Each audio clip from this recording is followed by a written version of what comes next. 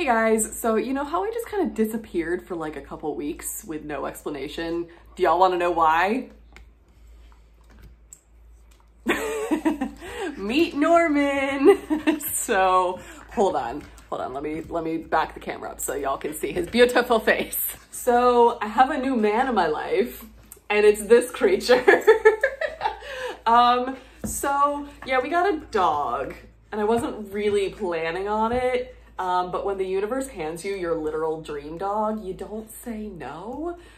So I have always wanted a corgi. They're like my favorite breed. I love them. I have a farm. I've worked with a lot of corgis just because corgis are a very popular breed in the horse person world, just because they're really good farm dogs. But as somebody who works in like the shelter world, I never really thought that I would be able to stomach going to a breeder. And the odds of a corgi showing up at a shelter are slim to none, let alone at my shelter that I work at. So our local, can you tell he's a baby still? When our local SPCA gave us a call saying, hey, we have a purebred 1-year-old corgi coming in. Do you guys have room? Because we're kind of their transfer when they are out of room. And we were like, we do indeed have a run. And the head of our medical department is a corgi fan. So here he is. Okay, so this is Norman. If you can't tell, he's a baby with very little manners that we are working on. So basically all that I really know from his surrender is that the people who surrendered him sound like they never had a dog before, let alone a working farm dog, and didn't know what to do with him because homeboy has zero manners. If you can't tell, we're working on it. No teeth. We're getting there. So they basically just kind of got a really cute puppy, I'm guessing, and had no idea what was involved with training a puppy, let alone training a very smart, high energy dog. I know what that entails though. So he is a year old. He's a little chunky, if you can't tell by the being out of breath from just laying down. But we were kind of told that he had leash aggression issues. So I basically wanted him to come into our shelter and I wanted to just kind of like evaluate him and get everybody's impression and see what we thought, because I was like, I'm capable of training, but I want to know what I'm getting into. We never saw it. The SPCA said that he would crocodile roll, he bit through a bunch of leashes, he became super reactive on a leash because it sounds like he literally never had a collar or a leash on. We never saw any of that. The first day that he was there, I took him out, me and like one of the dog caretakers just put a slip lead on him and just walked him around. And obviously they weren't able to cat test him at the SPCA because they couldn't really do anything with him on a leash. And he was fine with us. So we walked him into one of, oh, bless you. We walked him into one of our cat buildings, no reaction to cats whatsoever, because that was obviously gonna be a deciding factor. Y'all know I have cats. So I took him home. And we just kind of wanted to see how it would go. And it's been about 2 weeks now. So this is my dream dog. His name was Jin, but he didn't know anything. He knew 0 words. His name, he didn't know any commands whatsoever. So I had a running list of names that we liked, that both me and my husband liked. And we basically spent one night just calling him all of those names and he didn't react to a single one except for Norman. He immediately turned around and came running. So he kind of named himself. So welcome to the family, Norman.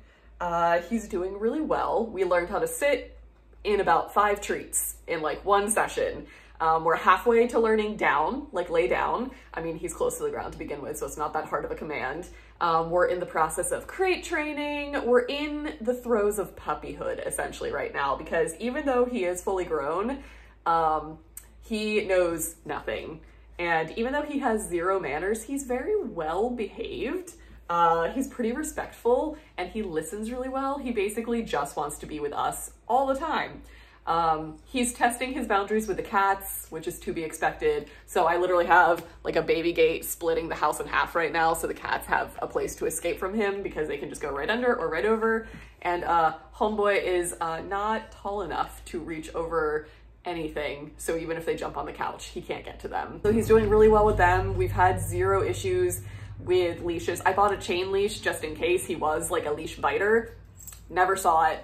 So we're kind of assuming SPCAs tend to be like a high traffic, high stress environment. And we're wondering if he was just very reactive to the environment specifically, because we have seen none of the issues.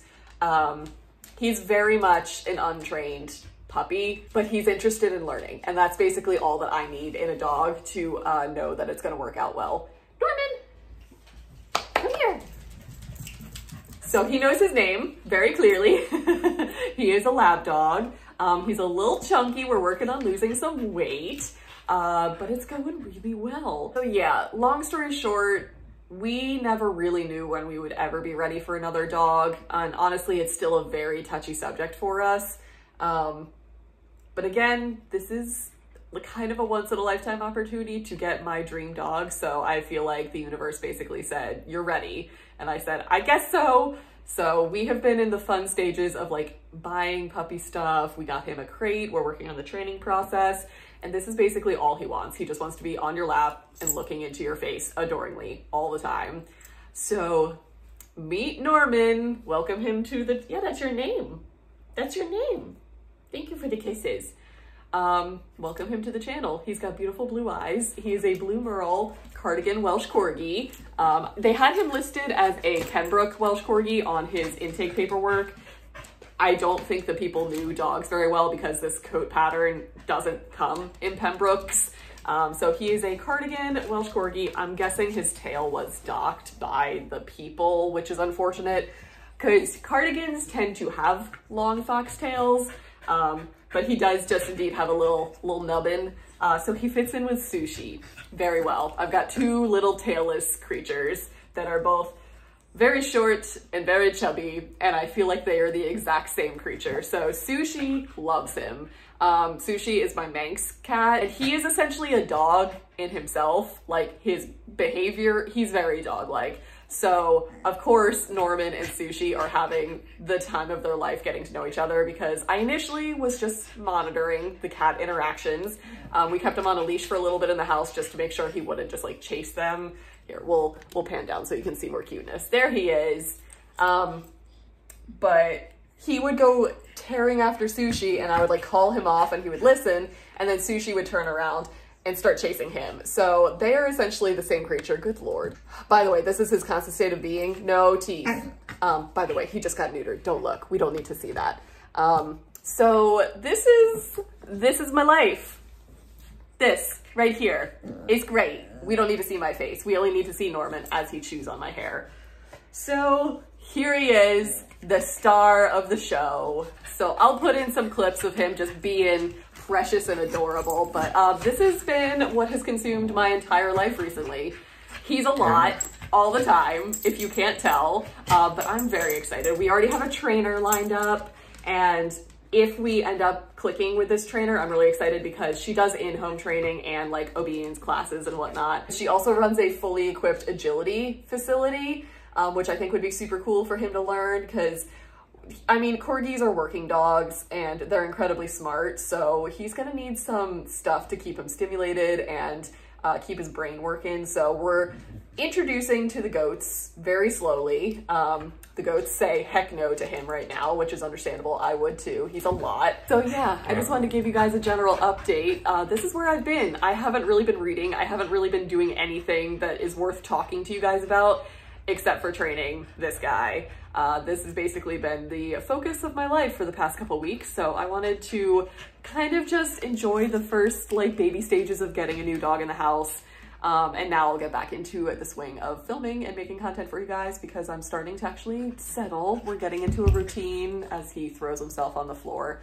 We're getting into a routine and I'm starting to read again. So I have stuff to talk to you guys about again. So that's the update. Just wanted to tell you guys about the new man in my life. His name is Norman and he's really short.